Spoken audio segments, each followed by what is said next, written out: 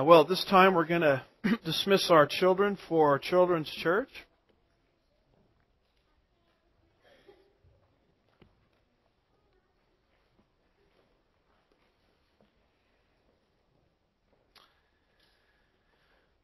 And if I could direct your attention this morning to the book of Romans, chapter 3.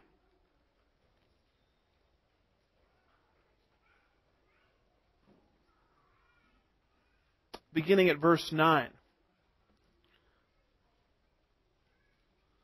Book of Romans, chapter 3, verse 9. As the Lord wills, we're going to seek to cover verses 9 through 20. This is another one of those Sundays where I wish I was not a verse-by-verse teacher. I'd much rather teach topically and pick what I want to talk about. However, when you're committed to verse by verse, you have to talk about the pleasant and the unpleasant. And so this morning our title is The Guilt of the Entire World. The Guilt of the Entire World.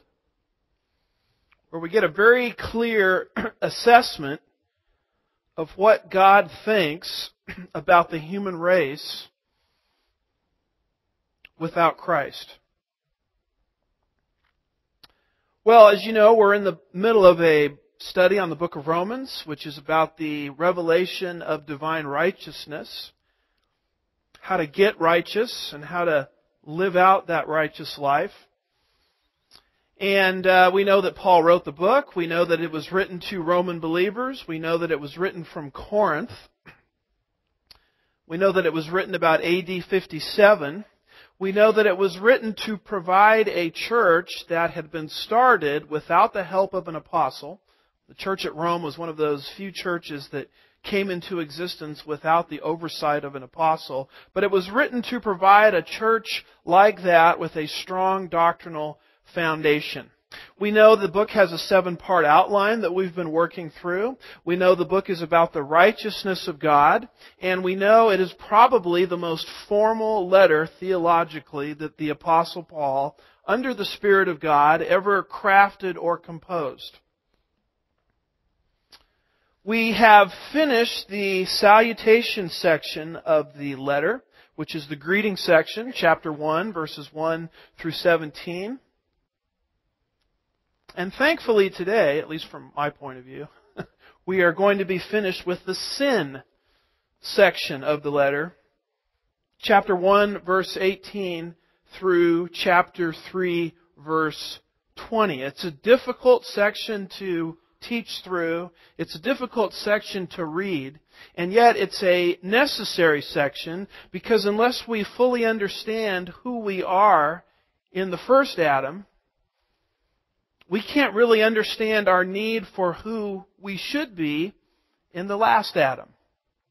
In other words, a weak view of sin leads to a weak view of the Savior. Your average person out there in America in the year 2011 essentially yawns when they hear the name Jesus Christ. Big deal, they're told, or they say. But the fact of the matter is, if they had a good understanding of what Paul is teaching regarding sin, they would be reaching out for the cure, Jesus Christ. But because they don't see their need for the cure, they don't reach out for the cure. You see, when you go to the doctor, to give you an incentive to submit to surgery, the doctor has to give you some bad news, does he not? And this is what the Apostle Paul is doing in this second section of the letter. Before he gives us the good news, he gives us the bad news. The human race, under the guilt of God, basically does two things. People without Christ basically do two things. The first thing they do is they move into license. They just say, well, I'm going to do what I want to do, and I'm going to sin up a storm. License. Paul has dealt with that in chapter 1. The second thing they do is they become very religious. They instinctively recognize that there's something wrong with them, and so they try to fix themselves. Religion. Paul has dealt with that in chapter 2. You remember the first act of religion recorded in the whole Bible is Adam and Eve, right after the fall of man, in Genesis chapter 3, verse 7, clothing themselves. You see, they knew something was wrong, they knew that they had fallen, and so they tried to fix themselves. That's religion. And those are the two directions people go in. The human race without Christ will move into license, or they will move into legalism or religion. And Paul is systematically working through this section of the Bible to explain that license does not make a person right with God any more than religion or legalism makes a person right with God. And so Paul has explained to us that the Gentile world is guilty. Chapter 1, verses 18 through 32. The moralist is guilty. Chapter 2, verses 1 through 16. And then he also explained to us that the Jew is guilty. Chapter 2, verse 17 through chapter 3, verse 8. And now, this morning, we have Paul's summation of the whole matter, where he moves into chapter 3, verses 9 through 20, and he says, you know what? The entire world is guilty before God.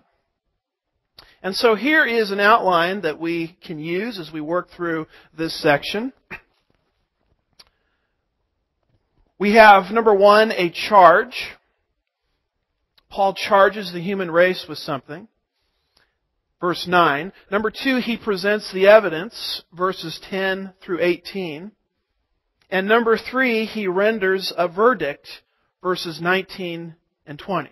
So there is a great deal of courtroom imagery in what the Apostle Paul is bringing forward this morning. And fortunately, next time we are together, we will begin to look at the solution to the problem. The solution to the problem begins in chapter 3, verse 21. But first of all, notice, if you will, the charge. Notice the charge that the Apostle Paul makes in Romans chapter 3, verse 9. Notice what he says. What then? Are we any better than they? Not at all. For we all have already charged that both Jews and Greeks are under sin. You see, Paul just got finished explaining that the Jewish nation is guilty before God. And so the question would be, well, is it just the Jews that are guilty before God? And Paul says no. We've already explained to you in chapter 1 that the Gentile world is guilty before God. And the summation of the entire matter is this. Every human being without Christ stands guilty and condemned before God. It matters very little what race or ethnicity they belong to. It matters very little if they're Jew or Gentile. It matters very little if they're male or female. It matters very little if they are slave or free.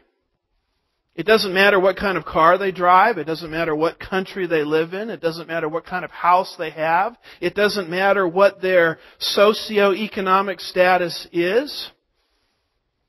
It doesn't matter what religion they belong to. All human beings, notice the word all and every, how it's repeated in this section, all human beings stand before God guilty. Now, in verses 10 through 18, Paul begins to present the evidence. The evidence is laid out in verses 10 through 18. The theologians have a word that they use for this, or not a word, but a concept that they use for this, called the depravity of man. Some of you may have heard that term bandied about a little bit. What is the depravity of man? Well, let's talk about what the depravity of man is not before we talk about what it is. The depravity of man is not an idea which says people are as bad as they possibly can be. even atheists give money to the Cancer Research Society. So it's not saying that people are as evil as they possibly can be. It's not saying either that people indulge every possible sin that they can indulge in. I can show you verses in the Bible where people who are unbelievers can do good things in the eyes of their fellow man. Jesus said in Matthew 7, verses 9 through 11, "Or what man is there among you, when his son asks for a loaf, will give him a stone? Or if he asks for a fish, he won't give him a snake, will he?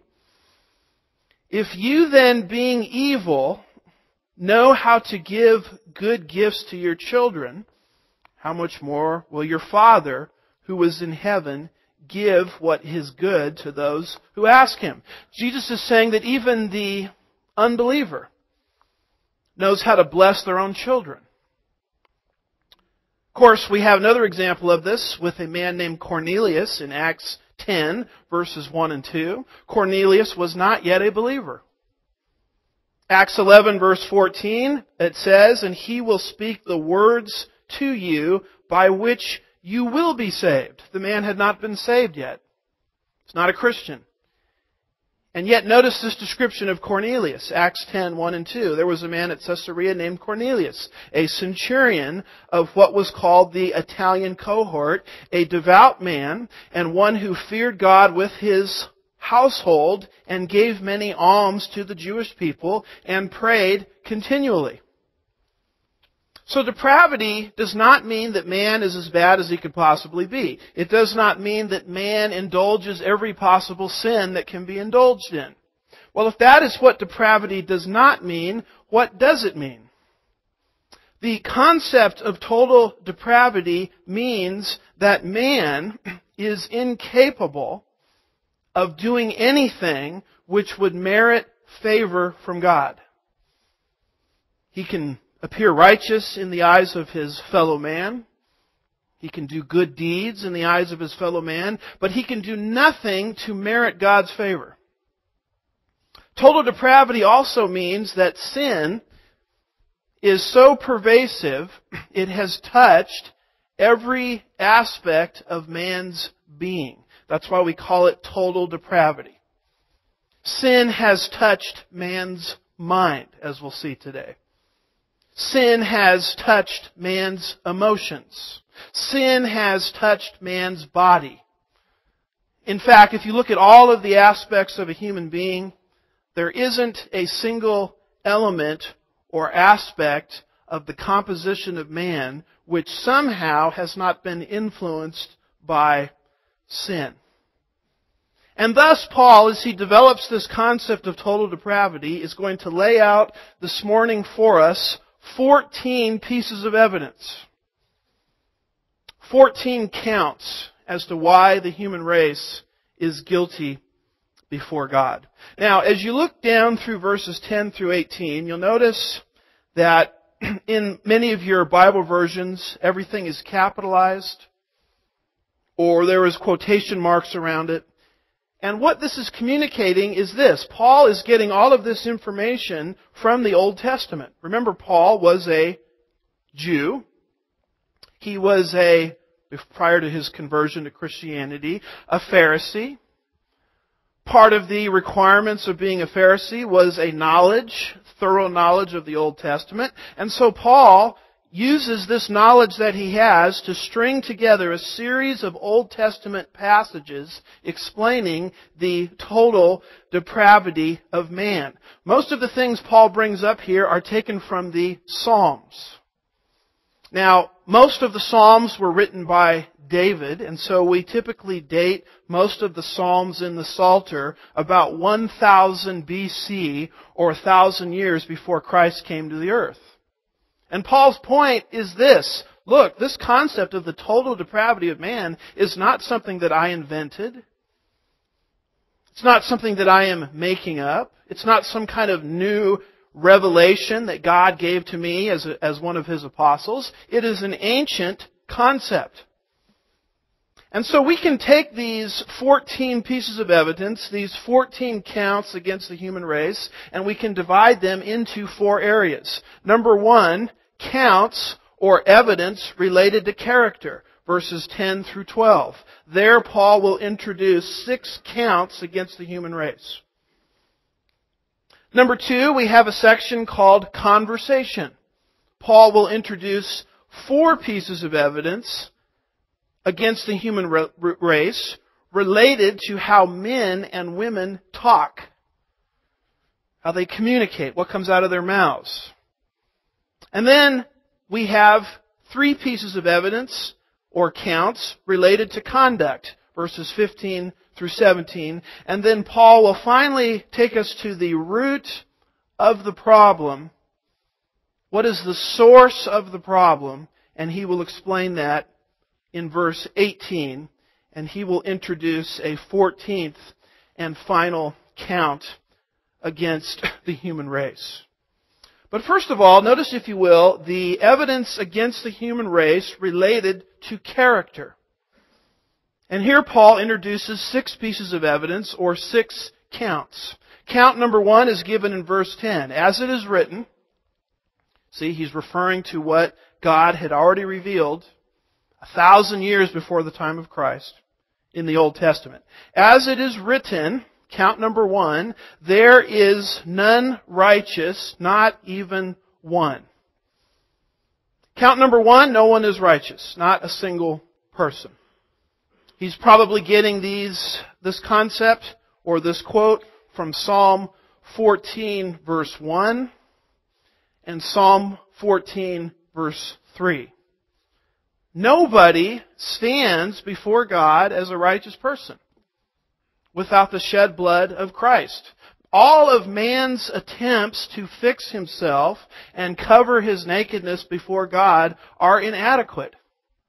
It doesn't matter how religious a person is. It doesn't matter how many good works they've done. It doesn't matter how hard they've tried.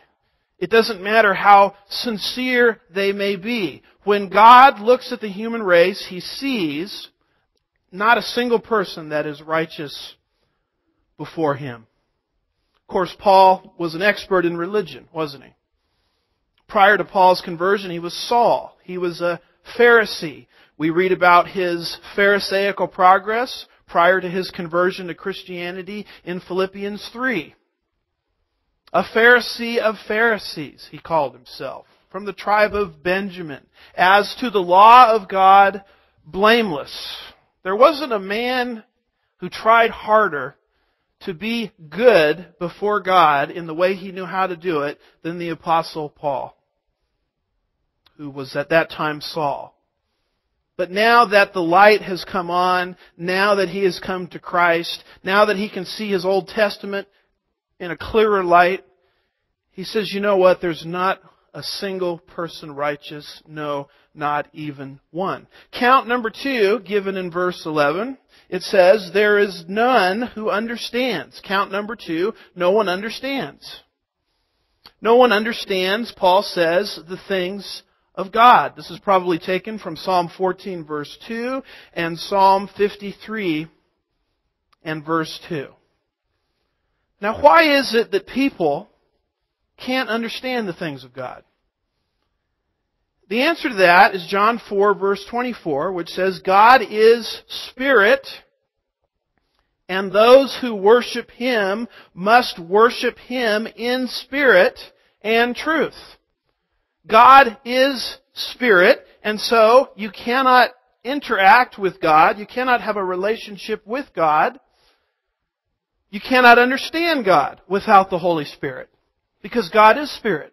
I mean, how in the world could you understand spiritual things without the Holy Spirit inside of you? This is why Paul will write in 1 Corinthians 2, verse 14, but the natural man, now that would be the man who is not a believer, does not have the Spirit of God in him. But the natural man does not accept the things of God, for they are foolishness to him. And he cannot understand them because they are spiritually appraised. That's why when you get around a bunch of unbelievers and you want to talk about the Bible and the things of God, they look at you as if you're crazy. They don't have the Spirit. How can they possibly understand the things of the Spirit, especially when God must be worshipped in spirit and truth? People out there today without Christ do not understand the things of God. Of course, I may have told you the story of the missionary. The missionary goes and he wants to lead someone to Christ, and the person that's being evangelized says, well, I will come to Christ, I will believe in Christ, but you, Mr. Missionary, must answer 10 questions that have always bothered me about the Bible. And the missionary looks at his watch and he says, well, I've got an appointment, but if you trust Christ now, I'll come back tomorrow and I'll answer your 10 questions. So the man says, okay, he trusts Christ. The missionary leaves and comes back the next day and says to the man, I'm ready to answer your questions. And the man says, I don't have the questions anymore. They've all been answered. What happened there? The Spirit of God came into that person and allowed him to think and understand things at a spiritual level. Why could he understand those things now? Because he had the Holy Spirit inside of him. Jesus said in John 3, unless a man is born again, he cannot see the kingdom of God. He can't enter, but he can't even see it. He can't even understand it.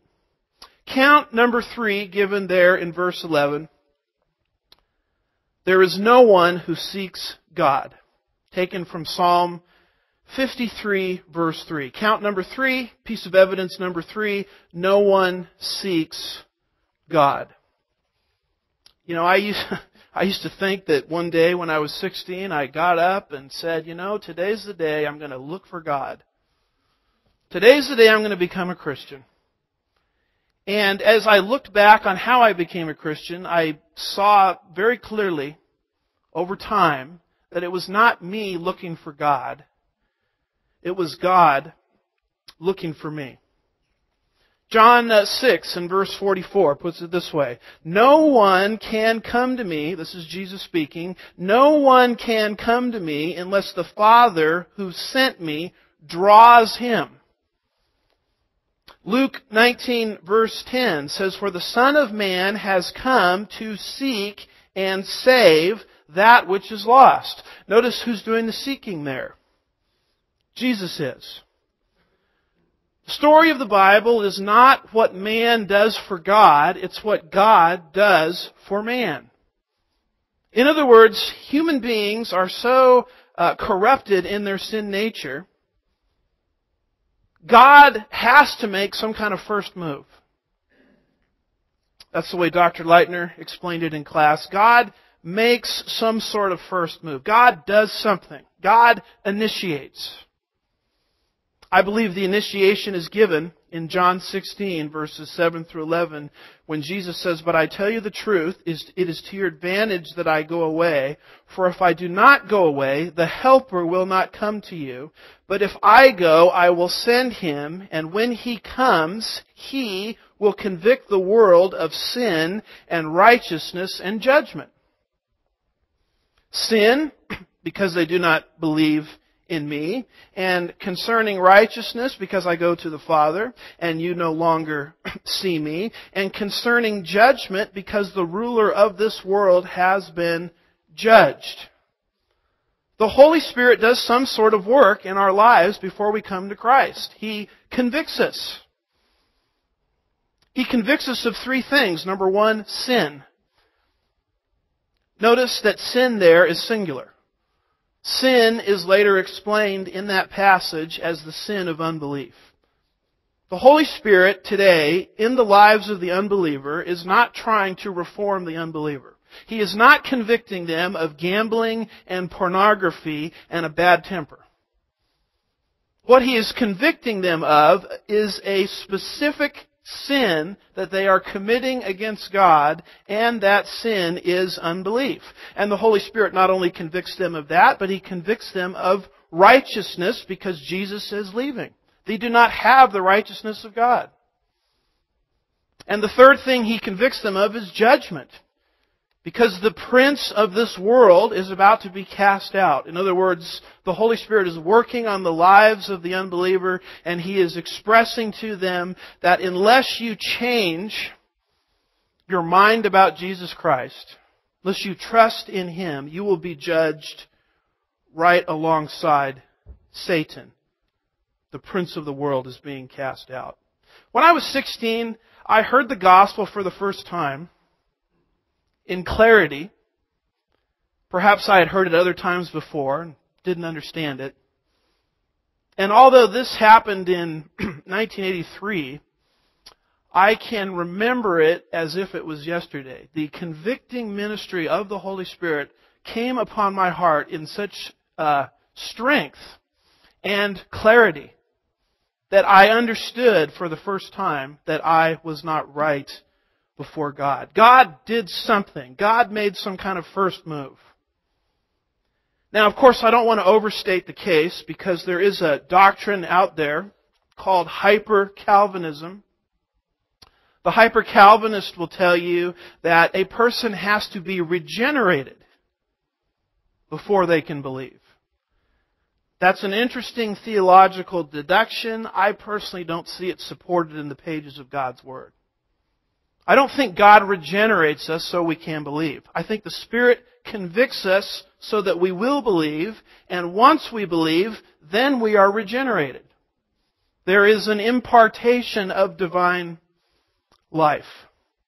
Count number 4, it's in verse 12. All have turned aside. Notice what he says, verse 12. All have turned aside. He's getting that from Psalm 14, verse 3, and Psalm 53, verse 3. What he is saying is the whole human race has missed the mark. The whole human race has wandered off onto its own path. It's sort of the picture of a caravan or a hiker who gets off the trail and can't find his way back. And that's the Pauline description of the human race. Count number 5 is also there in verse 12. Together they have become useless. He's getting that from Psalm 53, verse 3. Jesus in Matthew 5, verse 13, spoke about people's faith becoming useless. He says, "You are the salt of the earth. But if the salt has become tasteless, how could it be made salty again? It is no longer good for anything except to be thrown out and trampled underfoot by men." And we see that same concept here in Romans 3. People's lives generally are useless before God. Now, they may be useful before man. Your doctor, who is an unbeliever, may do something useful for you. He may perform heart surgery or something to that extent. They're useful in terms of temporal things, but in terms of being able to produce anything with their life, which is eternal, their lives are useless in that sense. The unbeliever cannot contribute anything to his salvation.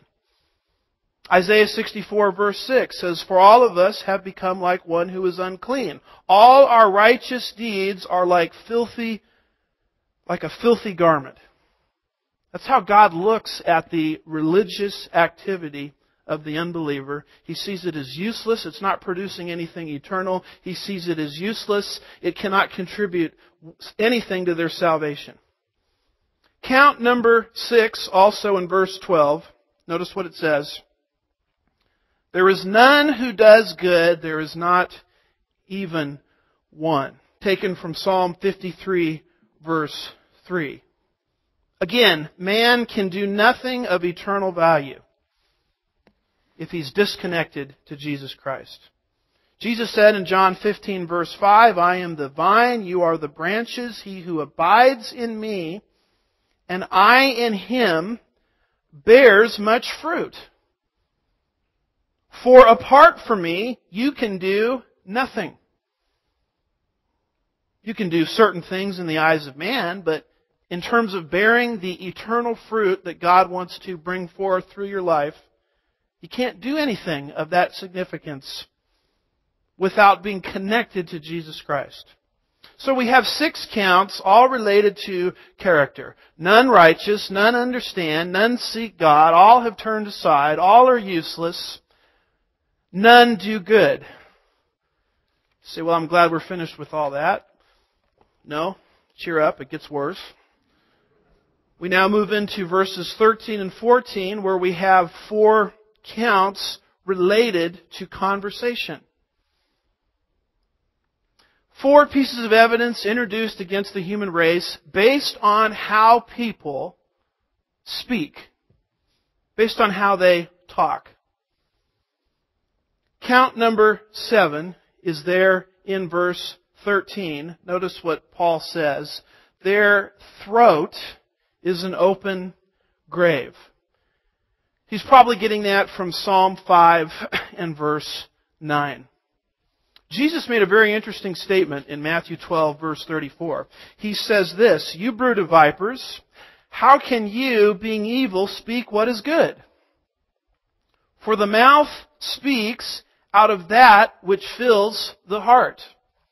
Out of the abundance of the heart, the mouth speaks." The mouth and what comes out of the mouth is simply a window into the heart of man. And because man's heart is wicked, what comes out of his mouth is wicked. You know, sometimes you hear people trying to get gossip under control. And they'll say, "You know what, Lord, give us tongue control. Help us to control our tongues." And the issue is never the tongue. The issue is the heart. What comes out of the heart, the mouth speaks. People speak vile things out of their mouths because vile things are in their hearts. James 3, verses 11 and 12. "Does a fountain send out from the same opening both fresh and bitter water?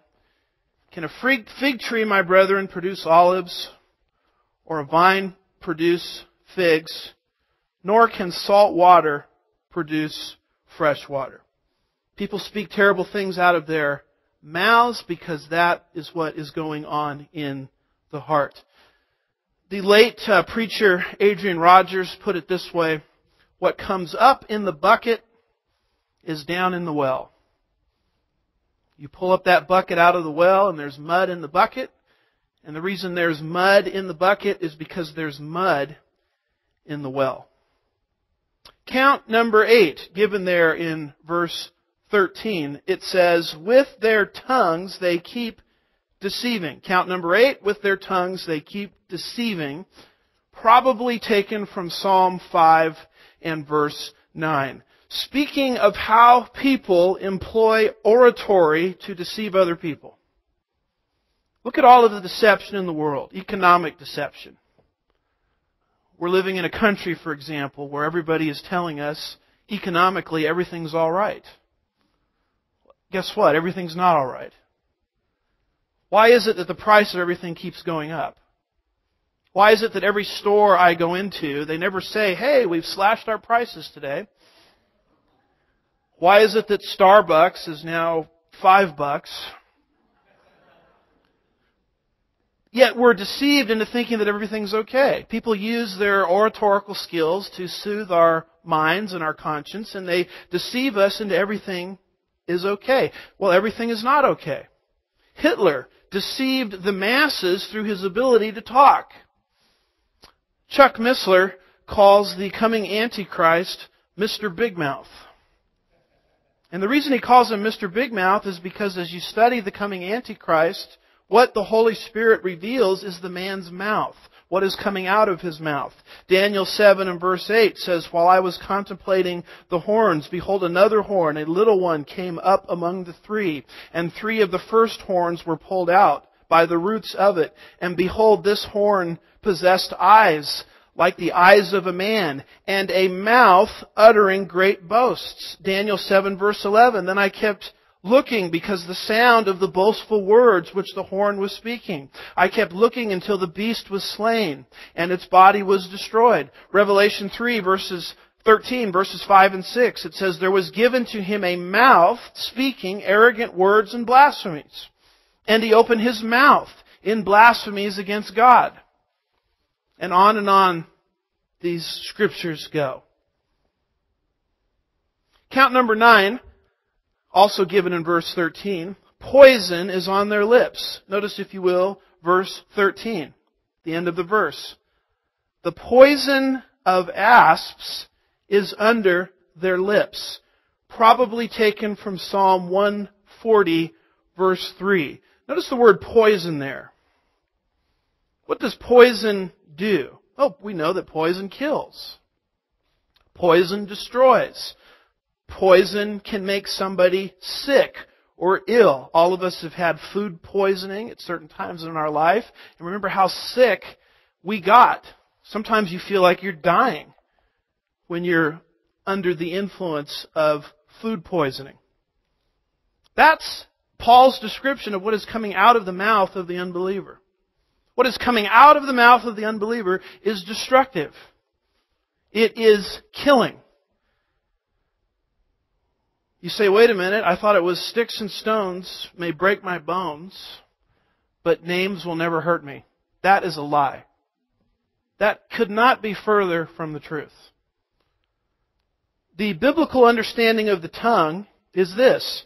Proverbs 18, verse 21. Death and life are in the power of the tongue. You have an ability to, with our speech, edify people, build people up, encourage people, stimulate people to greater things. You have the equal ability to annihilate someone emotionally and spiritually. You have an ability through the tongue to put obstacles in front of people's paths that they will struggle with all their life. Life and death in the power of the tongue.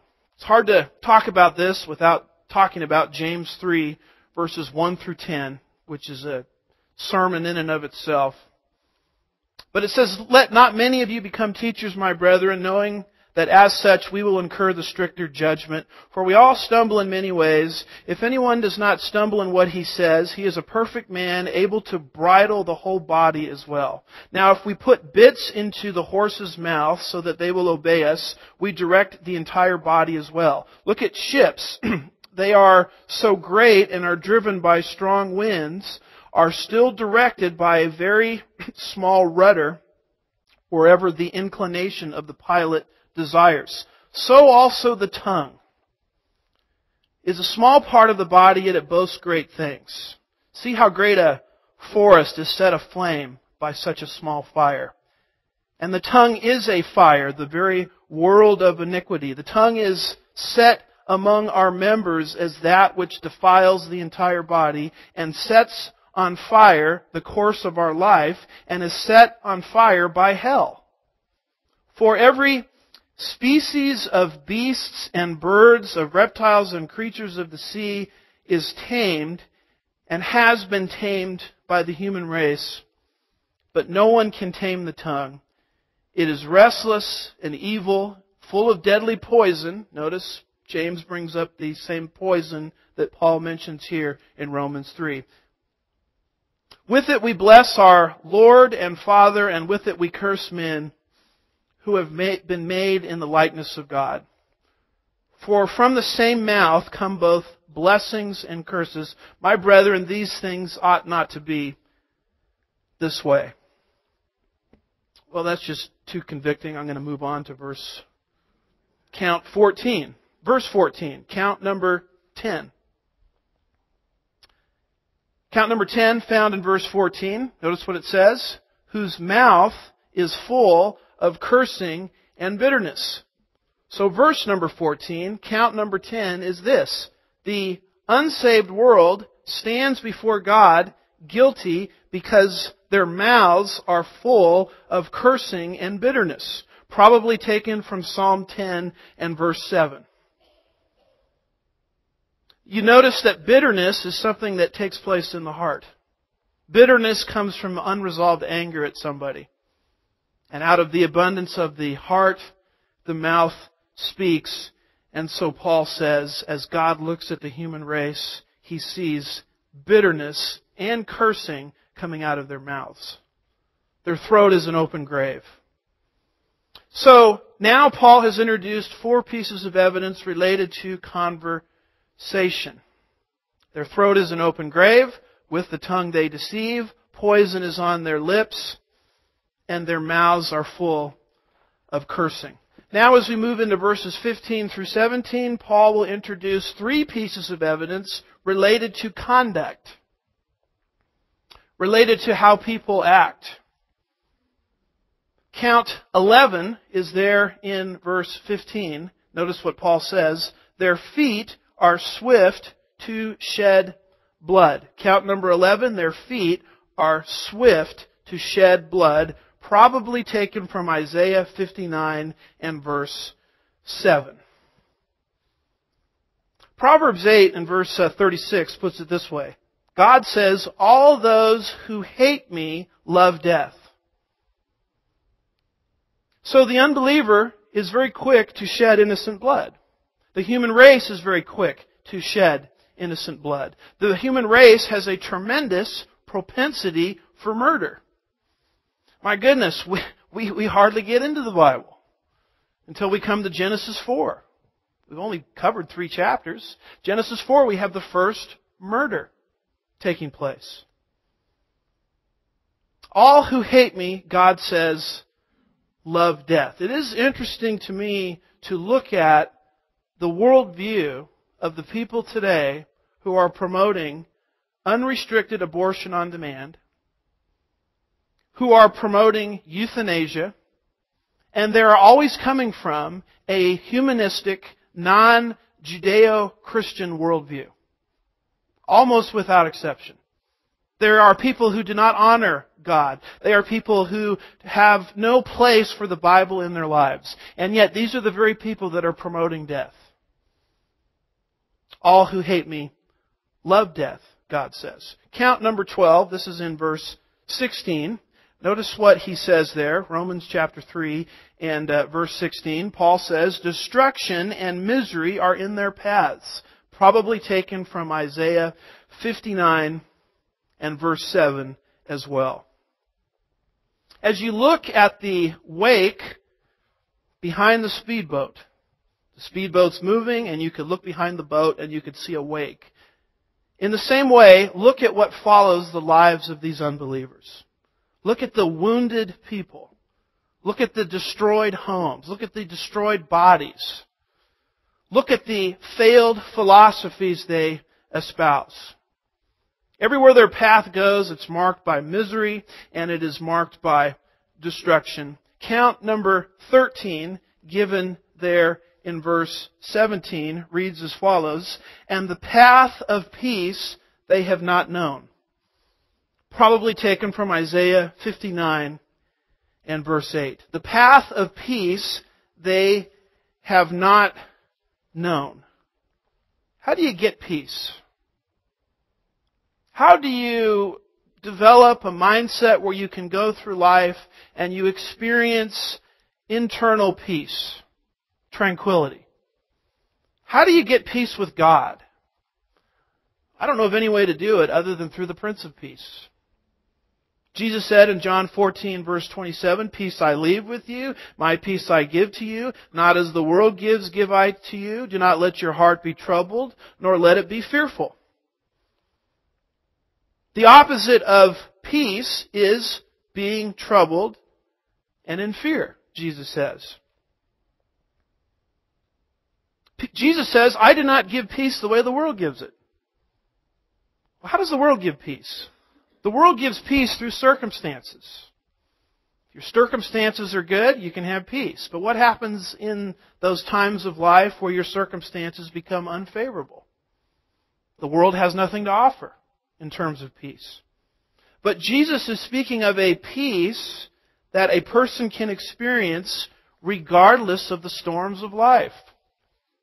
Paul, in Philippians 4, verse 7, says, and the peace of God, which surpasses all comprehension. Why does it surpass all comprehension? Because the world can't figure it out. The peace of God, which surpasses all comprehension, will guard, that's a military term, guard your hearts and minds, notice the last clause, in Christ Jesus. As Earl Chandler pointed out this morning in Sunday school, Paul wrote those words in prison. And yet, he's talking about a peace which surpasses all understanding. If you're here this morning without Christ, I'll just be very honest with you, you do not have the peace of God. You do not have peace with God, and you do not have peace in God, and you do not have peace internally. Isaiah 48 verse 22 says, "There is no peace for the wicked, says the Lord." Isaiah 57 verse 21 says, "There is no peace, says my God, for the wicked." Why is it that Paul says the world system cannot have peace? The path of peace they have not known, because they don't know the Prince of Peace. So how could they experience peace? So 3 counts related to conduct. They are swift to shed blood, paths of destruction. Destruction is in their wake as they make their path, and they do not know the way of peace. Well, Paul, can you just sort of summarize? Can you just get to the bottom line? And Paul says, I'd be glad to do that. Here's the root of the problem. BLT, bottom line time. Here's the root of the problem. Count number 14 against the human race, found there in verse 18. There is no fear of God before their eyes. Probably taken from Psalm 36 and verse 1. The reason they act the way they do is because they have no fear of God. And because they have no fear of God, they have no respect for God. And because they have no respect for God, they live their lives however they want to live them. No matter how depraved their lifestyle and their speech and their conduct may be. The book of Proverbs, chapter 1, verse 7 says, "The fear of the Lord is the what? It's the beginning of knowledge. Fools despise wisdom and instruction." Where does enlightenment begin? Where does wisdom begin? Where does knowledge begin? It begins with depositing oneself before God and saying to the Lord, "You're the boss, I'm not the boss anymore. I'm going to live my life according to your principles, not my own principles. I'm going to stop playing this foolish game of dismissing you in my life." And the book of Proverbs says once a person does that, wisdom, knowledge begins. The reason people act the way they do and do what they do is because they do not fear God. They have no respect for God. They don't have any knowledge or respect for a future day of judgment. Did you know that that's what makes the Christian worldview different than practically every other view out there?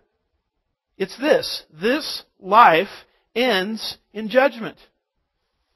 There is a day of accountability. Now, that day of accountability for the unbeliever is called the Great White Throne Judgment, Revelation 20, verses 11 through 15. You don't have to fear that day of accountability if you're in Christ. But did you know there's a day of judgment for the believer as well? Paul will explain that to us later on in the book, about Romans 14 and verse 10, right in there, where God is going to hold us accountable for what we did in Christ with the lives in Christ that He gave us after we came to Him by way of faith. Everything is examined. And you look at Christians today and you look at unbelievers today, and they just live oblivious of these coming judgments. It's as if these judgments will never come.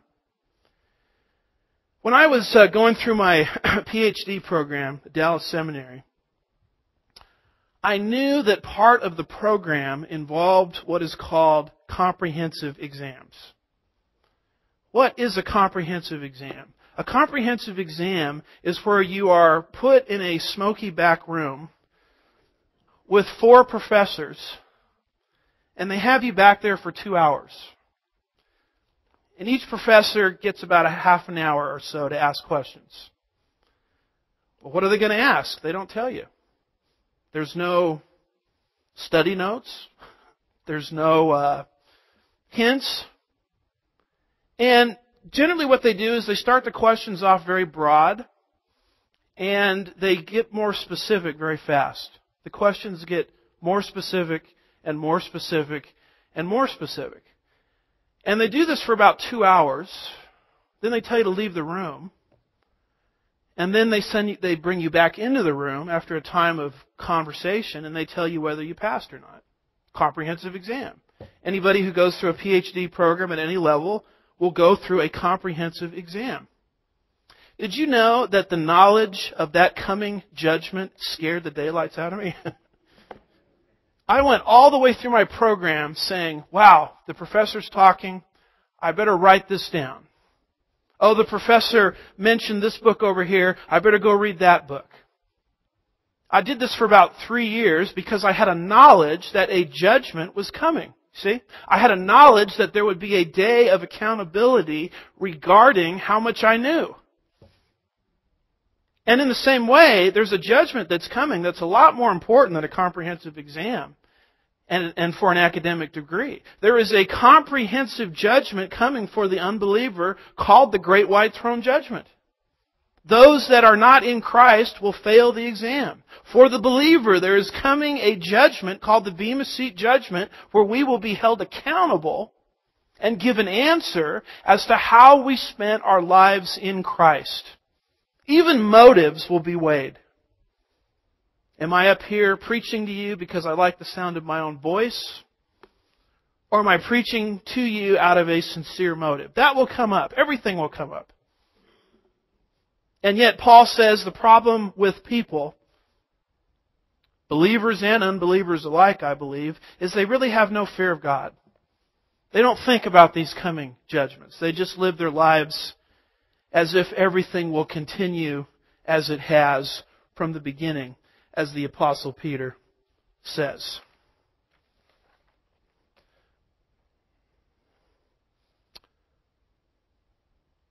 We have seen a charge, verse 9. All are guilty under sin. We've seen the evidence presented, verses 10 through 18. We have 14 counts of evidence presented against the human race. So what then is the verdict?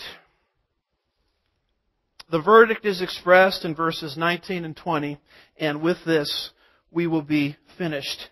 Two big ideas are expressed in the verdict. The first one there is in verse 19. Now we know that whatever the law says, it speaks to those who are under the law, so that you should underline that word every mouth may be closed, and the world, you should underline world, and all the world may become accountable, you should underline the word accountable, to God. What is Paul's point? Paul's point is the whole world is guilty before God. And don't fool yourself into thinking that somehow people without Christ are exempt. Every mouth, Paul says, all the world is going to stand before God in a day of accountability. It's coming. It's inevitable. God, who is outside of time and not bound by time, not bound by the three dimensions that we are bound by, can present this coming judgment as if it's already happened. It's in God's mind, it's if it has already taken place.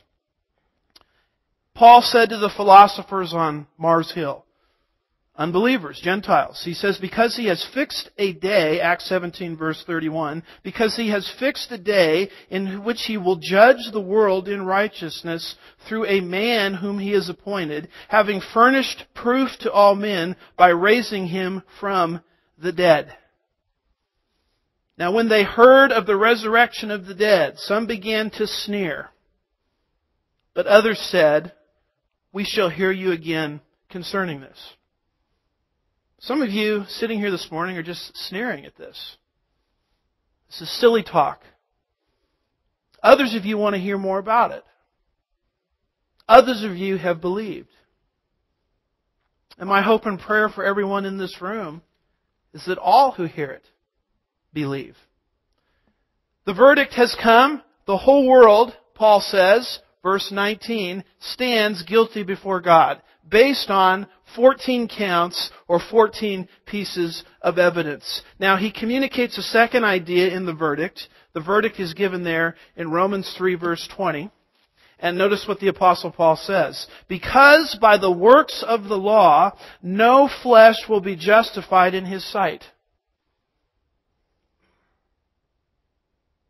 For through the law comes the knowledge of sin. The second idea communicated is the law of God, the Big Ten, the Ten Commandments. In actuality, 613 commandments that God gave to Moses cannot save you. Now the Gentile says, well, I'm off the hook because God never gave us as Gentiles the Ten Commandments. Wrong. We saw earlier in previous studies, Romans 2 verses 14 and 15, where God has taken His law and written them where? On the hearts of all men.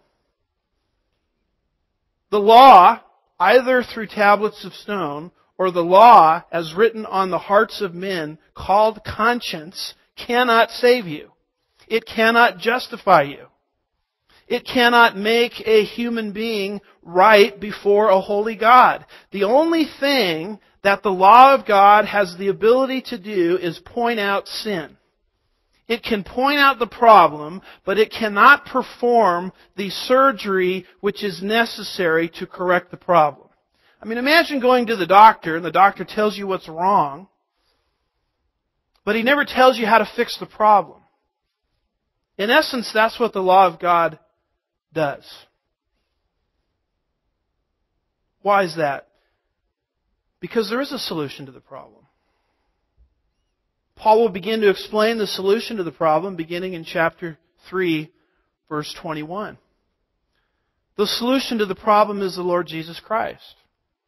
The solution to the problem is God stepped out of eternity into time and paid for, through His death on the cross, all of my infractions against the law of God.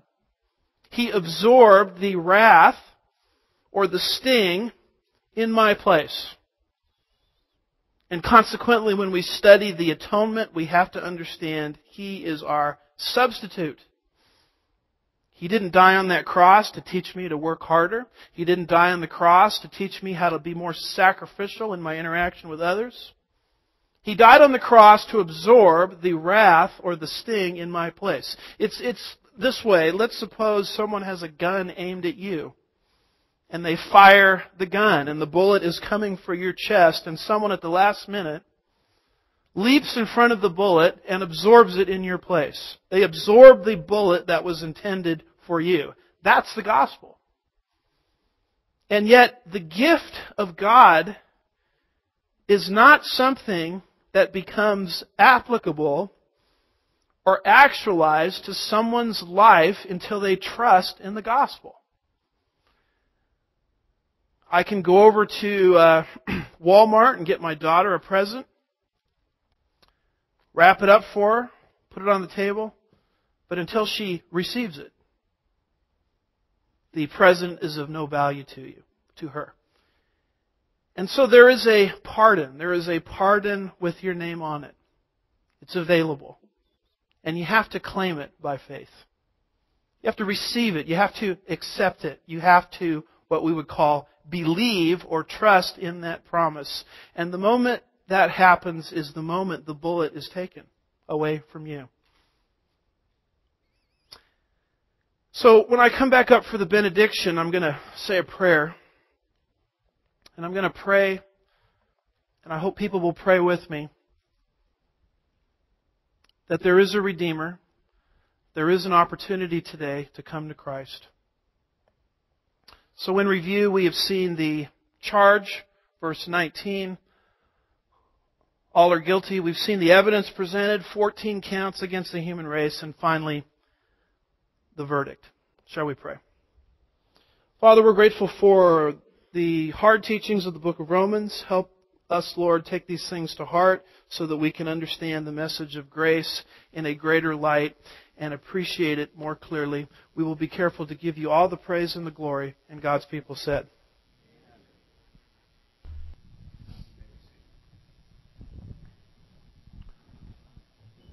you can stand or sit, whatever you want to do. We've got confusion in the assembly, Dan. I'm just going to say a prayer. Father, your word is very clear. He who has the Son has the life. Whoever does not have the Son does not have the life. The wrath of God abides on him. I ask, Lord, if there's anybody here today that would like to make today the day of decision, like to make today the day they have trusted in Christ, I ask that they would do so by simply expressing some words. The words and the verbiage is not important. What's important is the condition of the heart. But your prayer might go something like this: Lord Jesus, I acknowledge the truths that I've received today. I acknowledge that I am not right with you. I acknowledge, Lord, that the Spirit of God is convicting me of sin, unrighteousness, and unbelief, and judgment.